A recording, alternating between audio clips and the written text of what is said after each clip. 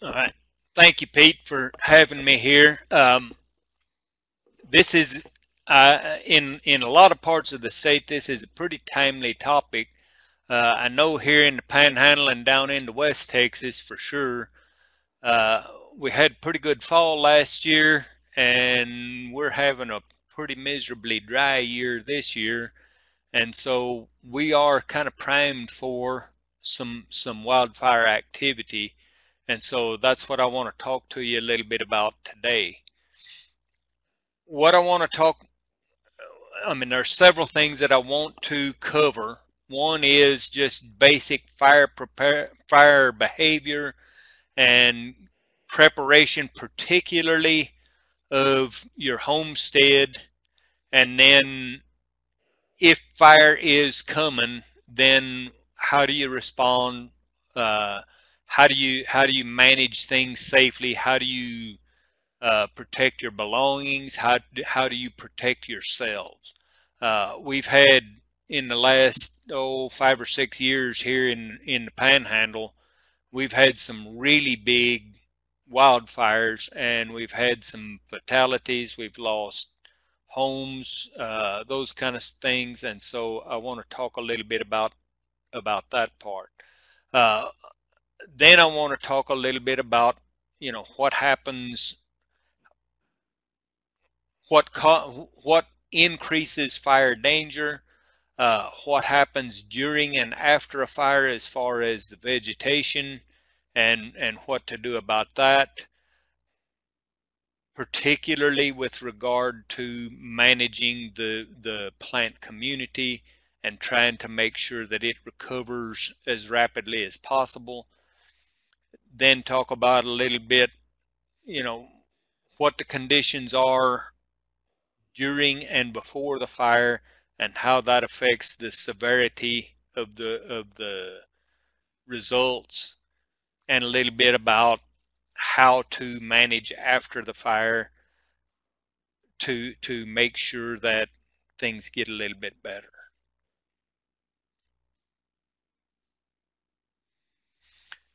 Historically,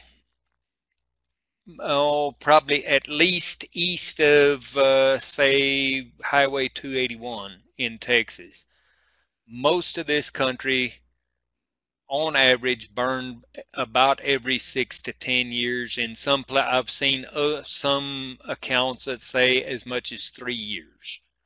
Uh, Ferdinand Raymer, who did a whole lot of I mean, he named a lot of the plants that grow in Texas.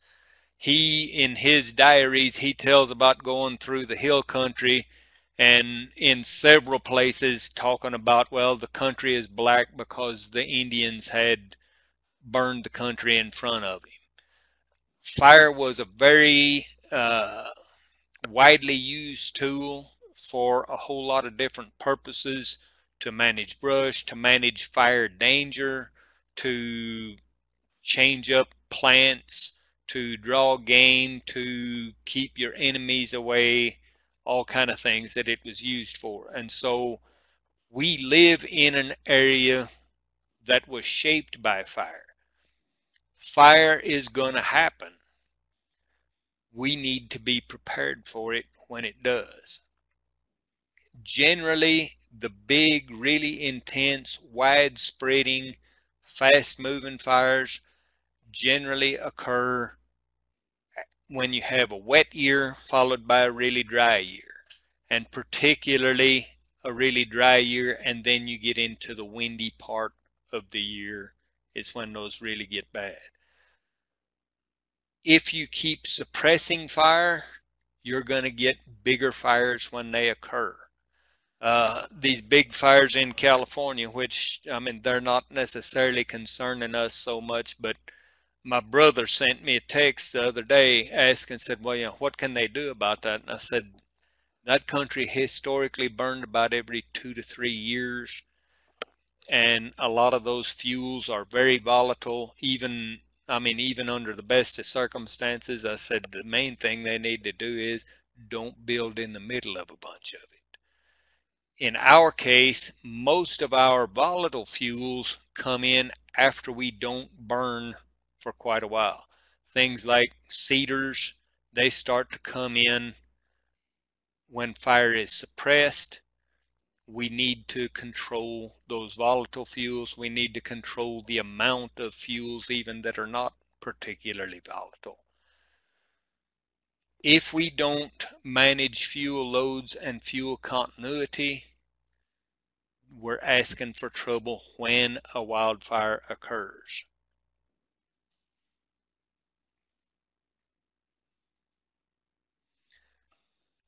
For any fire to happen, we've got to have a fuel source or resources to burn. We have to have atmospheric conditions that are conducive for the fire, and then we have to have something that ignites the fire. In relatively natural settings, generally that is the degree of activity that you have is generally based on what kind of a year are you having and what kind of year preceded it. When we get into a humanized fire triangle, we have more man-induced issues that affect all three of those things, particularly the resources to burn and the source of ignition. A lot of times we are planting things that tend to burn well. We may or may not manage the fuel loads particularly well, and we certainly have more opportunities for ignition. I mean, my dad worked for the railroad. They had an engine one time that was blowing sparks out the exhaust, and they started a pretty long stretch of country on fire adjacent to the railroad.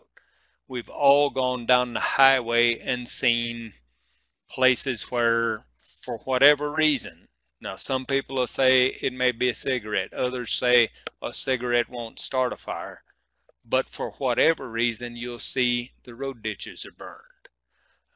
We have power lines. We have all kind of things that can increase the likelihood of ignition, and that gets us more active wildfire seasons. So I've talked about a few of these, the power lines and the way that they're put in. If they're made where they tend to whip in the wind and they may arc across, that may be a problem, where just a well-installed line is not. That's what started some of our wildfires up here several years ago. Agricultural practices, either, I mean, you can graze things down really tight and you don't get wildfires until you get a really bad wildfire that's running through some of these volatile woody fuels. But if you don't graze enough, or you have moderate loads but they go for long distances, you can end up with more fires. We talked about roads and railroad lines. Introduced vegetation. Old world blue stems tend to be more volatile fuels than most of our native grasses, and they tend to burn more readily and hotter. If we have suppressed fire for a long period of time, one of the things that we run into here, when we had some of these big fires, we had a lot of old CRP that had several years of old dead fuel built up in them. The most intense fires occurred when they hit those old CRP fields. Construction materials. This is a little more towards what happens when you have a fire coming and how likely is your home or your buildings to burn. In my view, cedar shake shingles are a no-no under any circumstances whatsoever. Asphalt shingles are a little better. Steel roofs are better still. Wooden siding, vinyl siding, those kind of things can be a very big issue if you have fire come up into your headquarters area. Landscaping, I'm gonna show a few examples here in a little bit. Everybody likes to have a nice lawn. Well, lots of people do. Having that nice lawn is a wonderful thing until maybe you're in the dormant season and fire season is approaching, and now you've got a big dense thatch of dead material that burns very readily. Timing of activities and disturbances.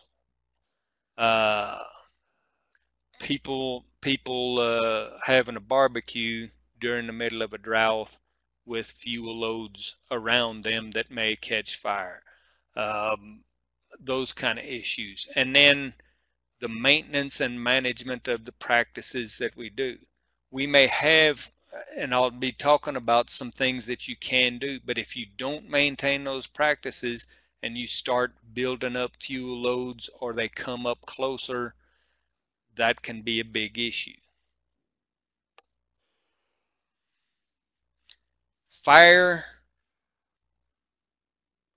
travels because fire can.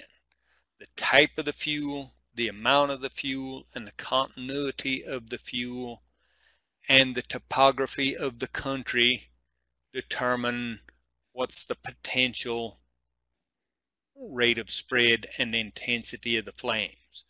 Wind can carry it some other places too, or exacerbate those problems.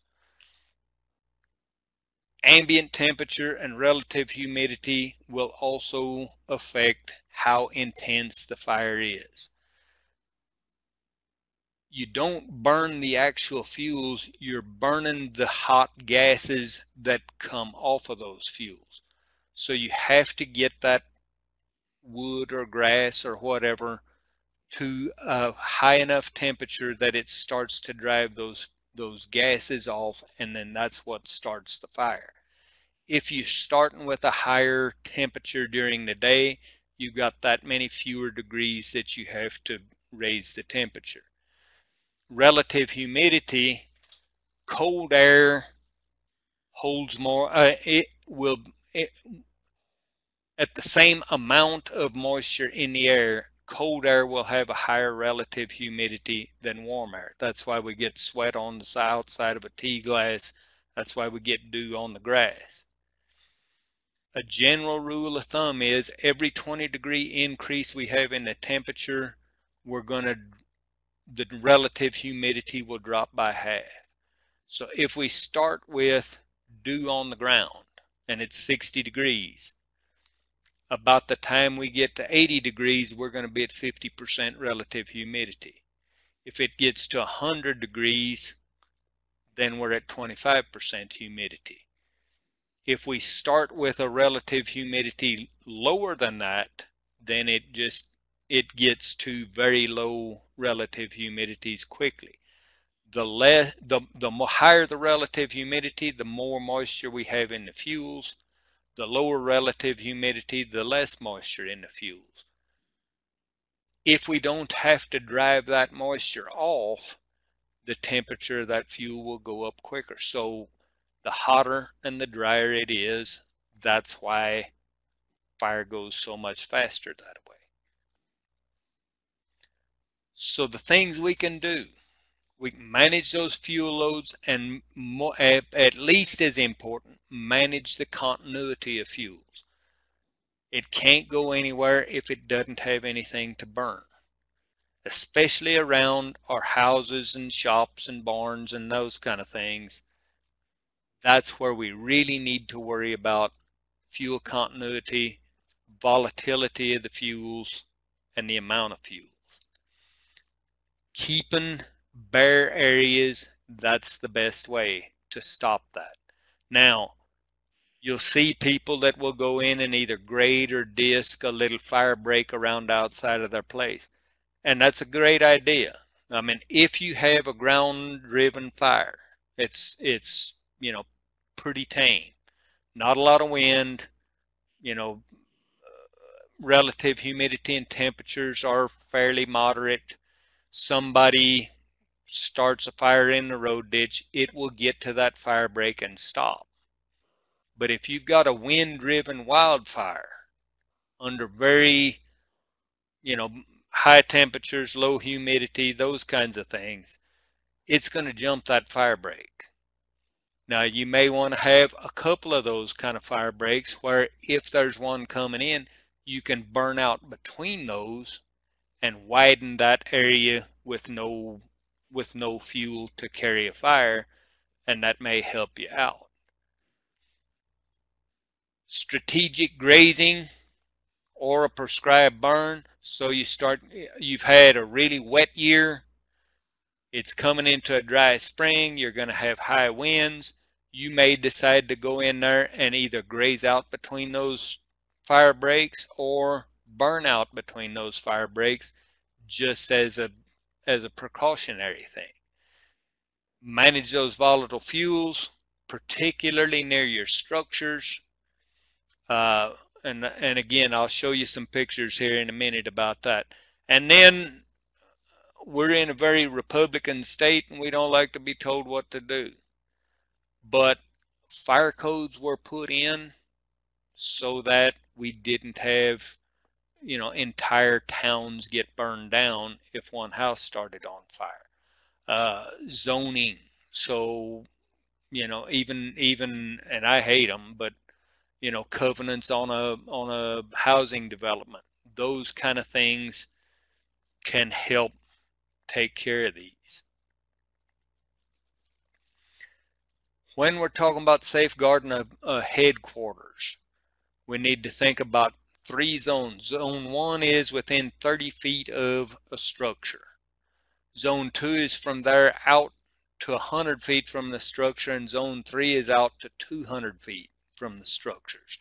And we do different things in each of those zones. In zone 1,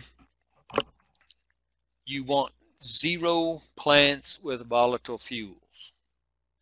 That means pretty much anything that if you crush the leaves and it has a smell, it probably has some kind of a volatile oil in it. Junipers would be number 1, but even things like some of the old world blue stems, broomweed or broom snakeweed if you're in the right part of the country. Some of the weeds that we have these volatile oils.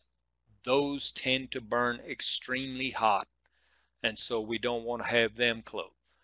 Short lawns, all our trees need to be pruned from the ground up to about 6 feet, and we don't want any of them closer than 30 feet apart, and preferably out on the outer edge of that zone 1.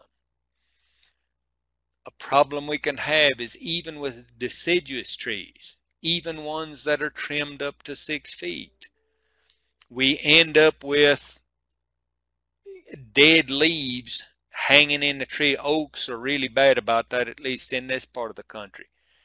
And you start those leaves on fire. If you're very close to the house, then you've got the house started on fire too. Non-combustible roofing, we talked about that, and ember-tight vents.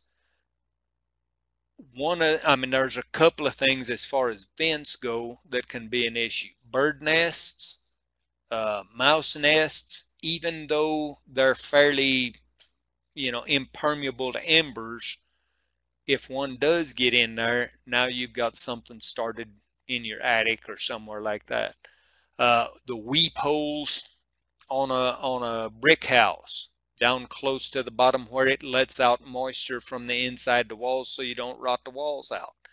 If you've got fuels coming right to the base of the house, those flames can lick up in those weep holes, and now you've got a wall fire.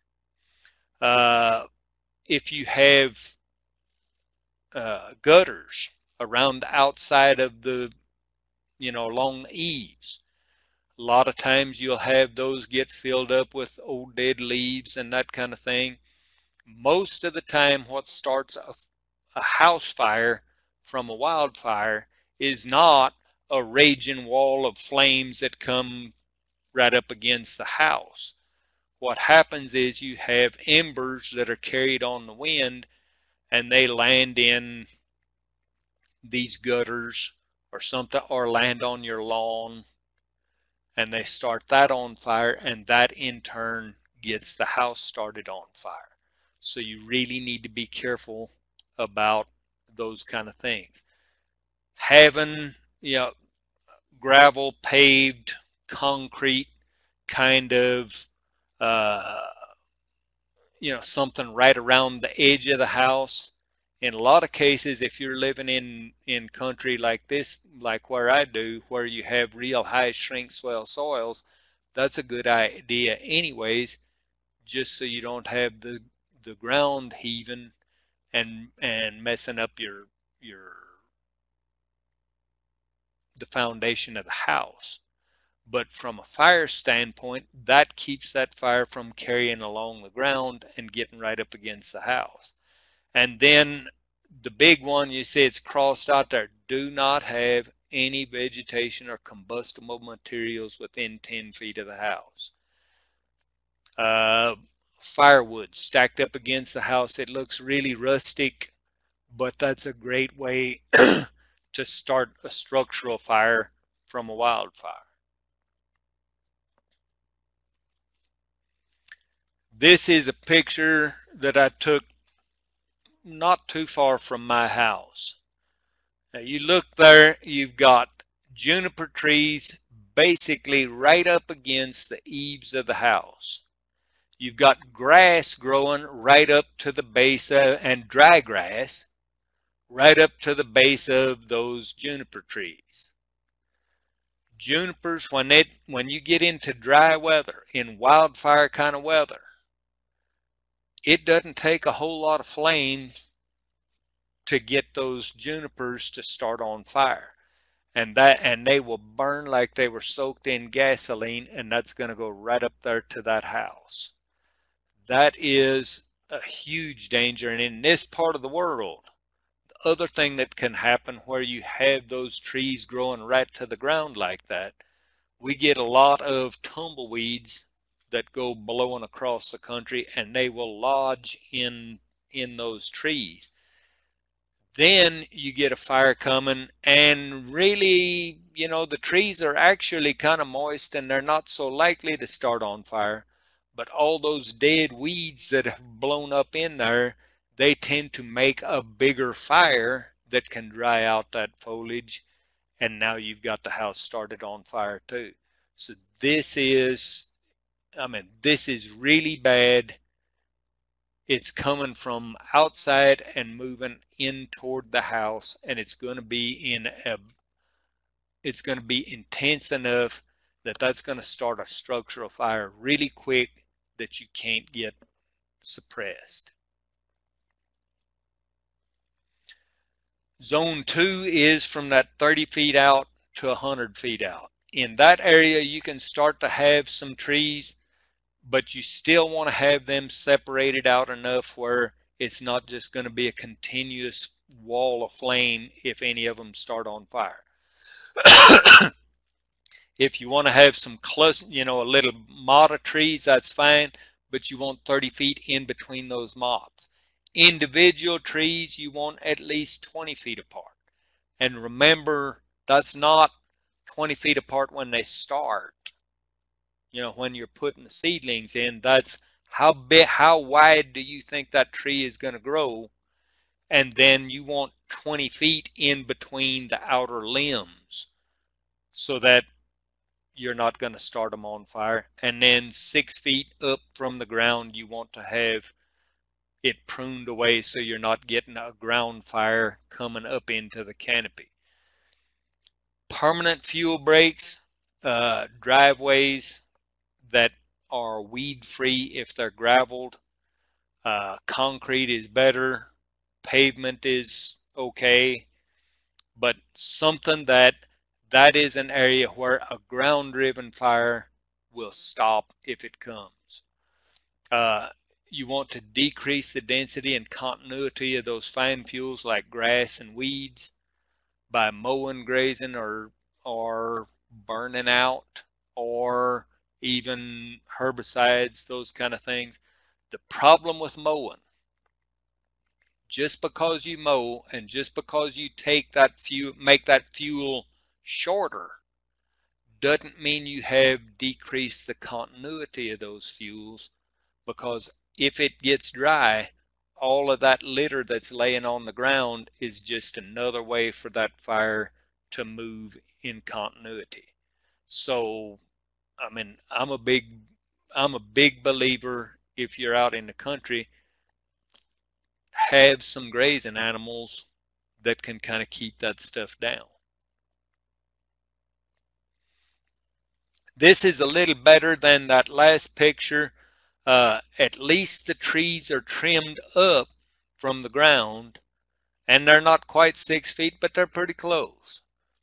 The problem with this is you can see the canopies of those trees are still nearly touching. And so if one of them does happen to start on fire, you've basically got a crown fire and it can carry around.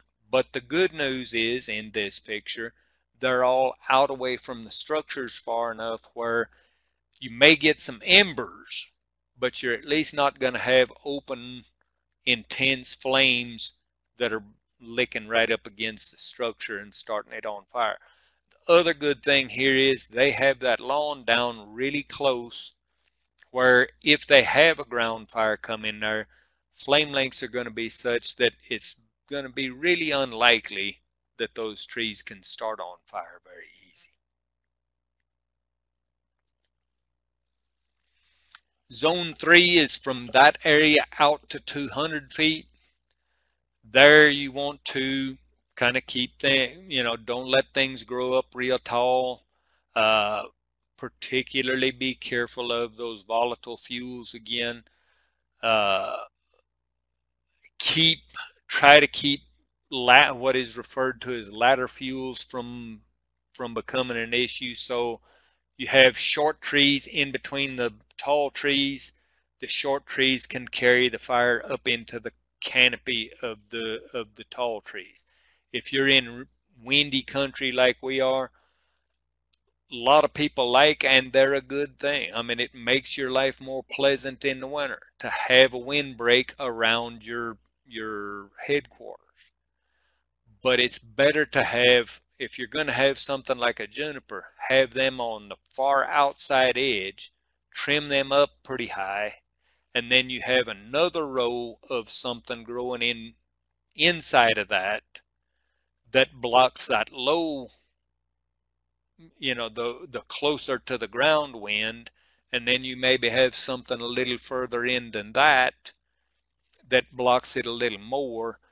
That way you're not having ladder fuels in between the ground and the canopy of those trees.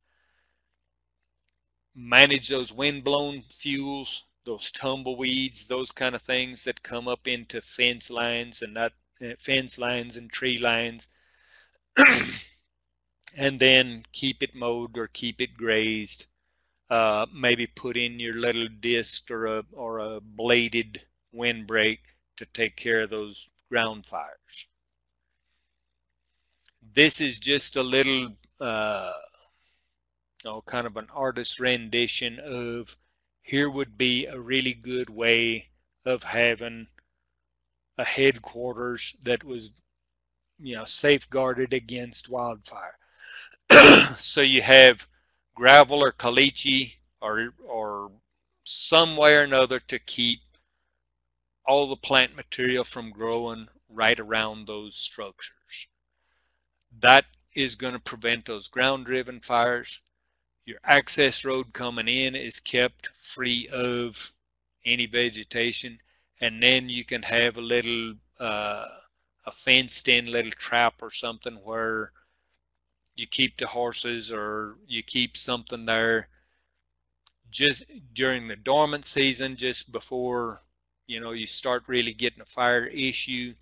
You can graze that down tight. That'll keep the grass healthy because you're not hurting it as much in the winter, and it can decrease the continuity of that fuel load so that Well, even if you do get it to start on fire, it's going to be a pretty tame fire, ground driven. It hits that gravel and you're still safe.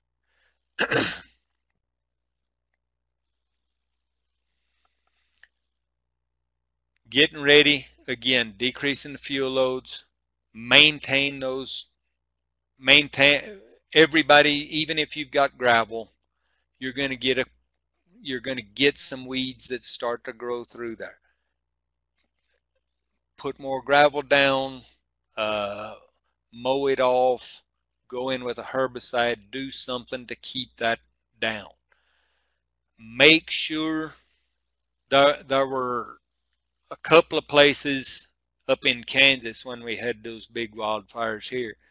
They lost everything and they nearly lost some human life because they didn't have more than, they thought they had a good escape route, but the route that they planned on leaving through had fire coming up on it, and they hadn't planned real well, and so they had to come up with another plan. So have a backup plan. Plan those routes and communicate them with your family, and make sure that they know, and everybody knows that everybody is getting out.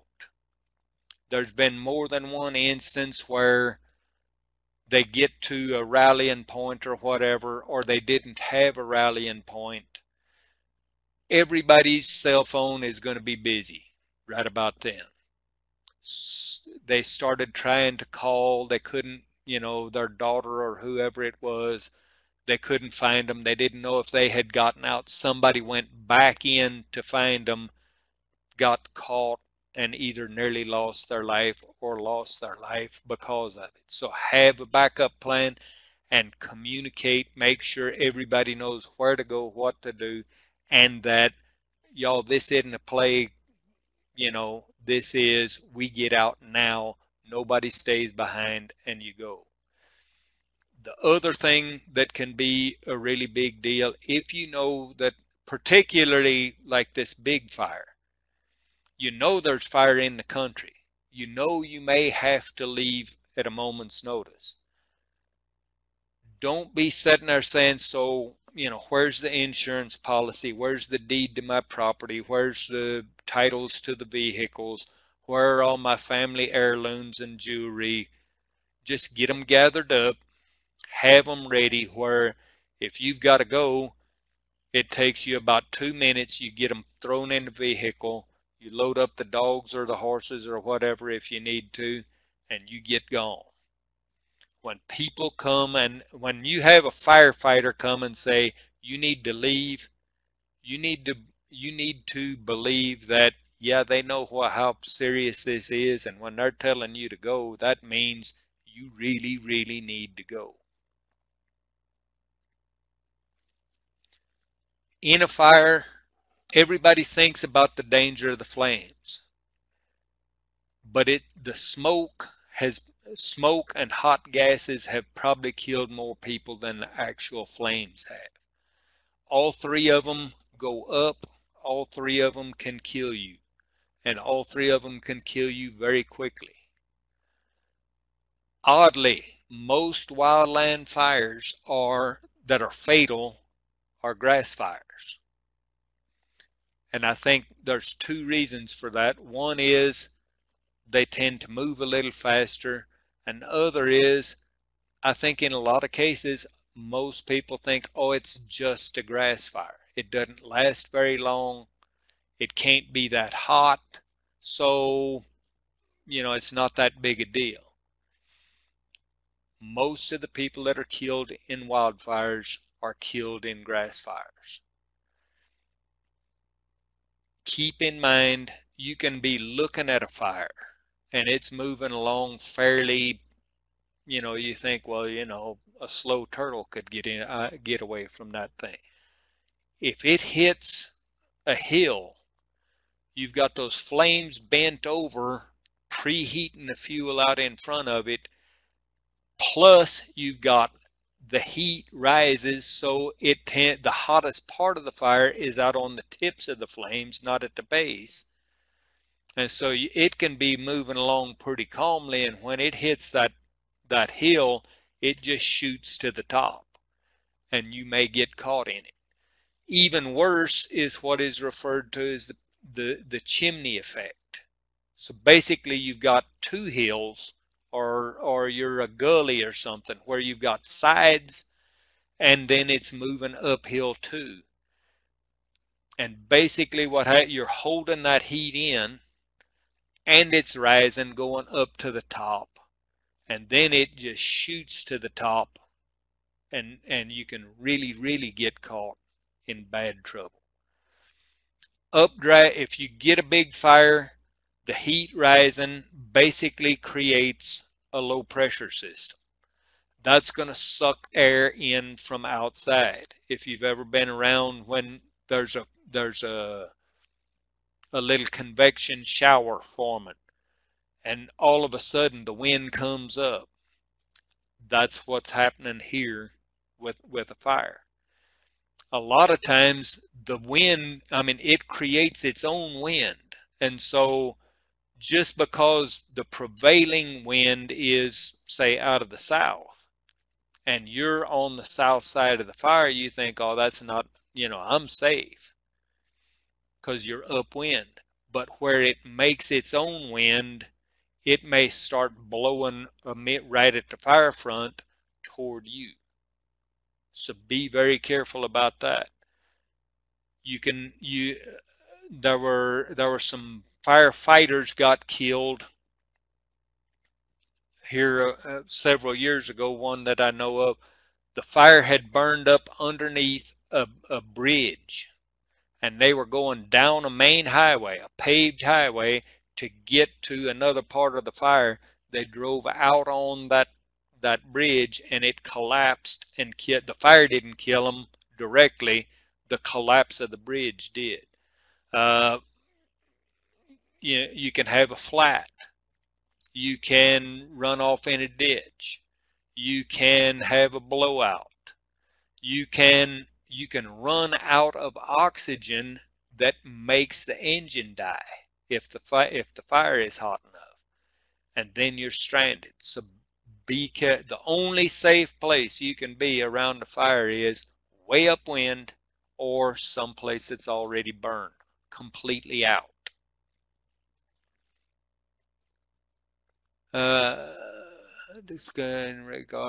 We've got a question here. Says our local horse community around Dripping Springs discuss these issues in regard to mutual aid with hauling horses, alternate routes, cutting fences to release or escape. All rural communities should be discussing neighborly assistance with saving livestock and cross-property egress. And that's absolutely correct. Now, be very careful about, stopping to cut the fence or stopping to open the gate, because you may get caught in the fire front.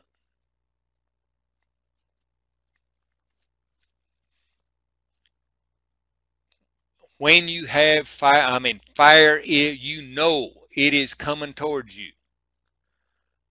Make your arrangements, and then, don't dawdle. Get out. We had this one big fire that I keep coming back to. They had a helicopter pilot that was dropping fire retardant on it, and he clocked the rate of spread at 70 miles an hour. The fire can move faster than the wind is blowing because it's blowing embers out in front of the fire front, and the fire is burning up to the next fire. Just because it's off on the horizon a ways, if it's moving towards you, that doesn't mean you've got plenty of time to get out. It can move very, very quickly to get to you. Maintain some communication, have a fire radio, at least listen to the radio. A lot of places will have on the cell phones where it will put out a mass bulletin and say, you need to do something, you need to evacuate, or the fire's moving in this fast and moving this direction. pay attention to those. Have the plan, have the backup plan, have things ready where you can get gone in a moment's notice. If you've got to stop and hook up the trailer before you gather up all the horses, that's taking valuable time. If the firefighters or the cops are telling you you need to go, that does mean you. And then make sure everybody understands that and knows and gets out. My brother-in-law's cousin, the firefighters were saying, you need to get out, the smoke's bad, it's going to be bad. He said, he told them where to head in. He decided he was going to go save the headquarters. And he did. Died of smoke inhalation 2 weeks later. It's not worth it.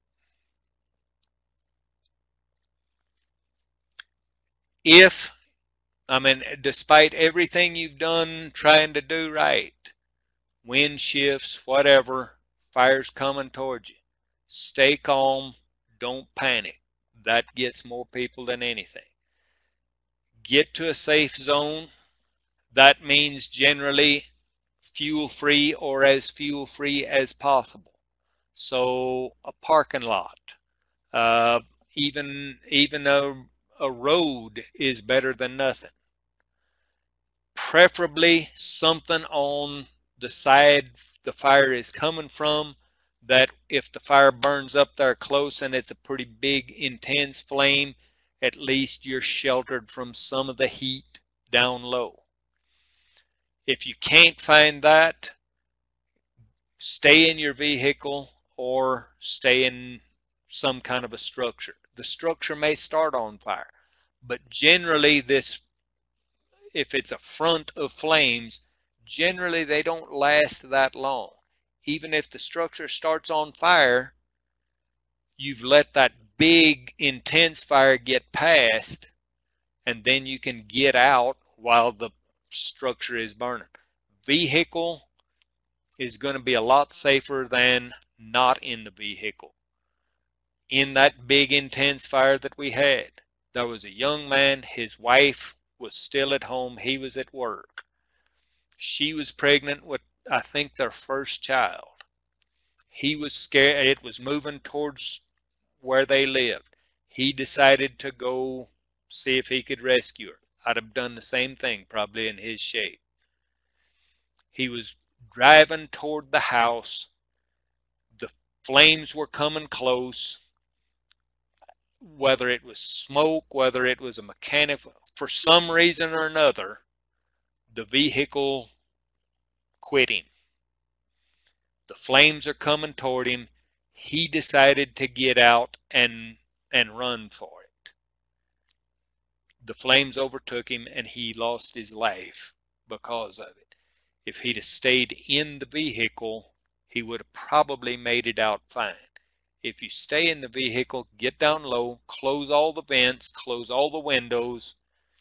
If you can, kind of block the windows off, because the radiant heat from those flames can heat that up just like a hot day. Stay down low, and generally the fire will run past you and you're going to be all right.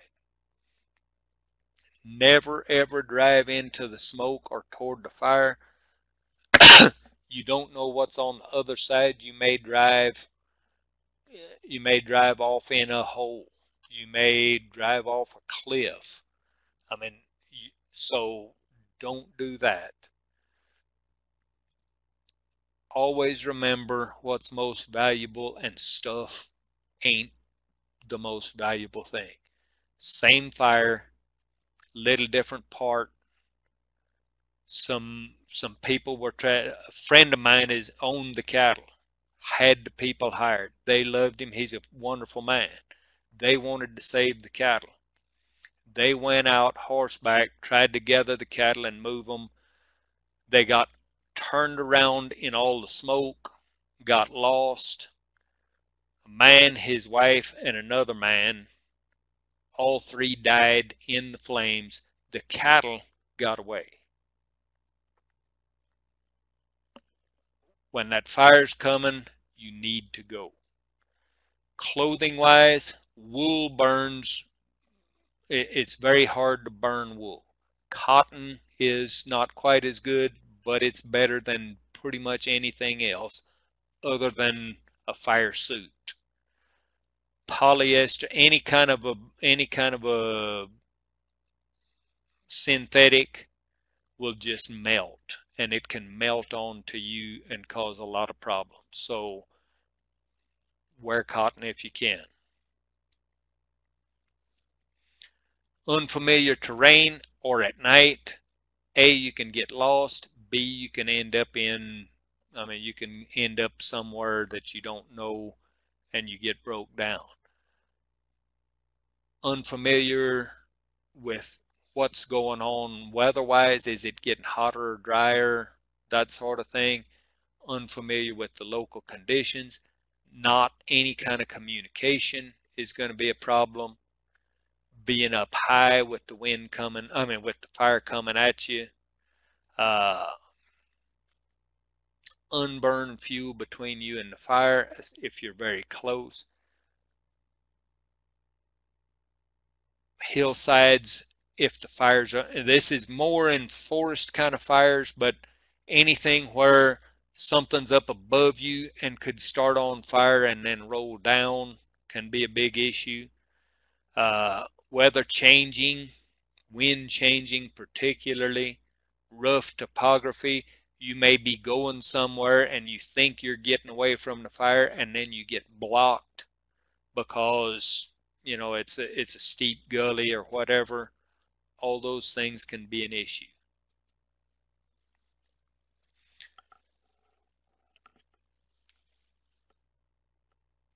Anything that takes leaf off of plants is going to hurt them. A fire is no different than grazing, than mowing, than anything else. It removes that photosynthetic material, and that plant's going to be hurt. We lose cover, that's going to dry out the ground. We lose some individual plants sometimes because we just cook the crowns of the grasses. We can have loss of nutrients because we volatilized them up in the smoke. We may get warmer soils, which may be a good thing, we get green up faster, or it may be a bad thing, we get drying out worse. We can get increased nutrient turnover because of that warmer soil. The microbes break down the organic material and we get a release of nutrients. That's what a lot of people like about prescribed fire. We may change some competitive relationships.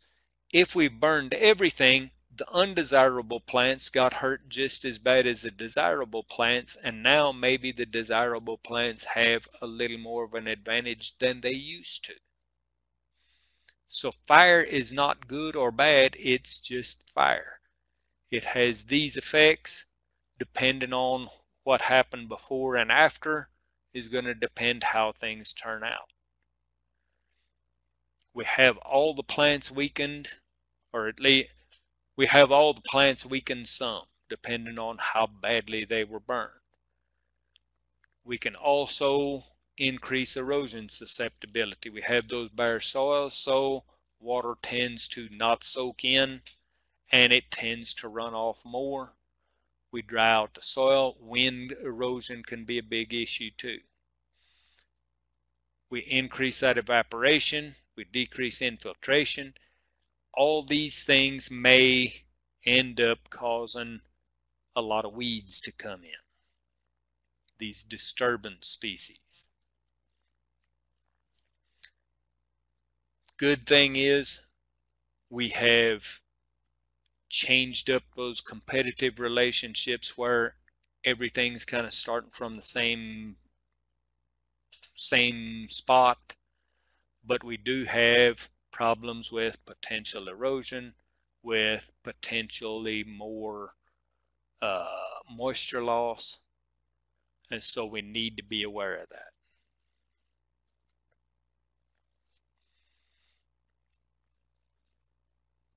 We've lost the litter, so we don't have anything to shade that soil.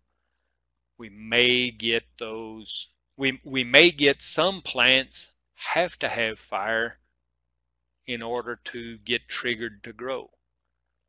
Some of those are good ones, some of those are bad ones. We need to be aware of them.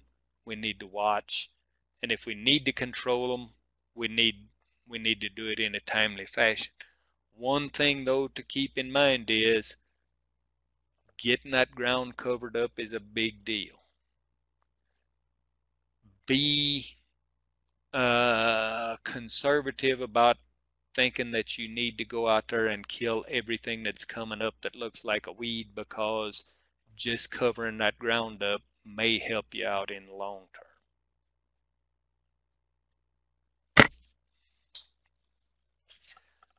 How badly that fire affects things has to do with the intensity, the duration of the fire. A lot of times in these wildfire situations, it's such a fast moving flame that the fire doesn't stay long enough to really do a lot of damage to individual plants. Now, we still get the loss of cover, we still get the loss of the leaf material, but we don't cook those plants. If we get a wildfire that's moving really slowly because there's not a lot of wind pushing it, and we have big buildups of fuel, that may be worse, at least in that spot, than having this big wall of flames that's 12 feet high and moving 70 miles an hour. The fuel load, the dryness of the fuel, the volatility of the fuel, that determines intensity. Duration is how fast is it moving. Then it is how much of an opportunity does that vegetation have to recover after the fire. If we got a moist soil profile when the fire starts, it's probably not going to be a big deal, especially if we get a little rain to follow up. But if it's dry when it starts and we have dry weather afterwards, it can be a long time recovering. This big intense fire that we had, they had a pretty moist profile because the fall had been nice. The upper part was dried out. Growth restarted pretty quickly afterwards because we were right towards the tail end of the dormant season. We had some good follow-up rains in the spring. 2 years later, it probably looked better than it ever had in a long time.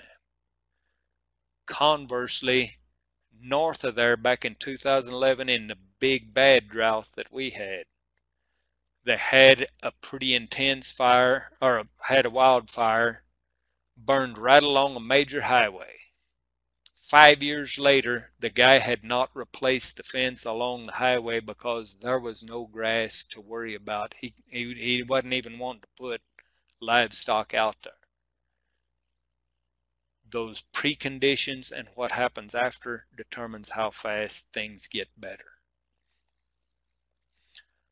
All that's driven by the moisture, wind speed, temperature, growth conditions, and management afterwards. Just because it starts growing don't mean you need to have something out there grazing it right away.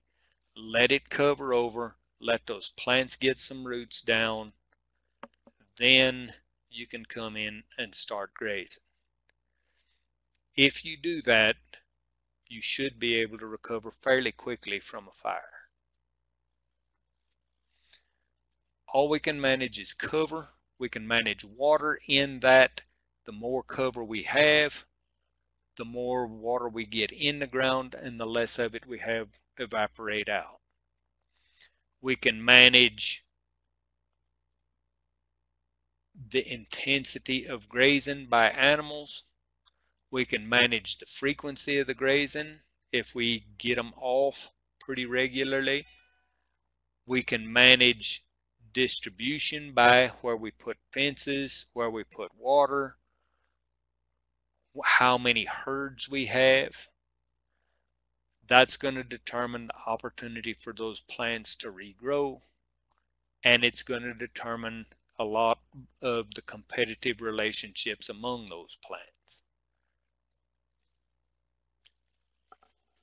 So we need to manage for that cover, recovery, distribution. We need to look maybe at some of those weedy plants.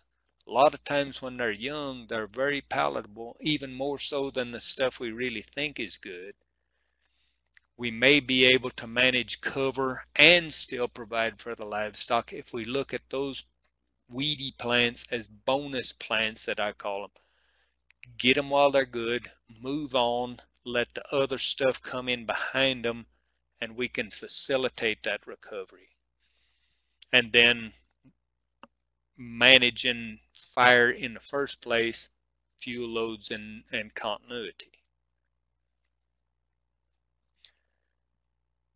In a lot of cases, we need to maybe look at this fire as what I refer to as an insurmountable opportunity.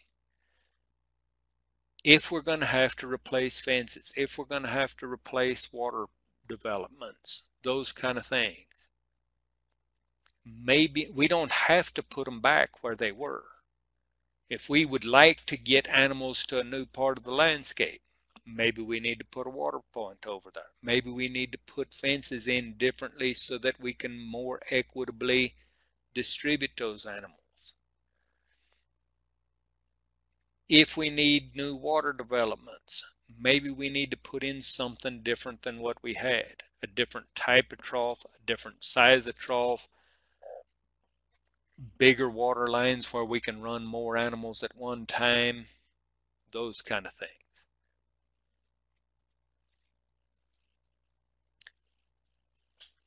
That's all I've got. If there's any questions, I think Pete's got something he needs to talk about, so I'm done. Thank you, Doc. Lots of good information. I did have a question. Hey, how about the fires coming at you? You can jump in a water trough. Yeah, I mean, that's probably one of the best ways you can, because it's pretty dang hard to start that water on fire. And I don't think it's going to be burning long enough and hot enough that the water's going to boil on you. You know, that a culvert in a lot of cases may be as good if there's not a lot of dead material in there that may start on fire as the fire front passes and catches you. But it's someplace that will be out of the heat. It'll be down low where you don't have to worry quite so much about the smoke and the hot gases. And so any place, I mean, even a road ditch, especially if you can maybe start a little fire in that ditch and clear it out where you can get down in it and the fire can run over top of you. I mean, you may still be burned, but you will maybe be alive. Yes, sir. We had a question if you're gonna make your slide deck available. I can. I don't know what